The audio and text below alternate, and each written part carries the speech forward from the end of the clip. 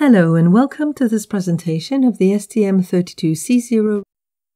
The STM32C0 PWR backup registers are intended to keep some key information about the application state during the low power modes and resume from it except shutdown.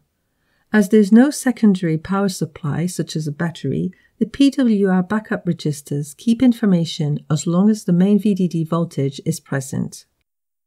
The backup registers are organized in 4 16-bit registers stored in the APB memory space. They can store state information that's preserved when switching to standby power state.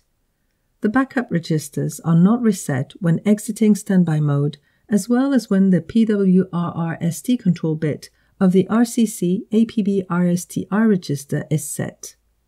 This PWR ST control bit is used to reset the PWR domain. In terms of wait states, access to backup registers require 3 extra APB clock cycles on write and 2 on read compared to standard APB access. The backup registers on STM32C0X is powered from the VDD domain as there's no VBAT domain implemented. In STM32F0 and STM32G0 series, the contents of backup registers may be preserved when the VDD power supply is switched off. In addition to this presentation, you may find the power control training module useful. Thank you for attending this presentation.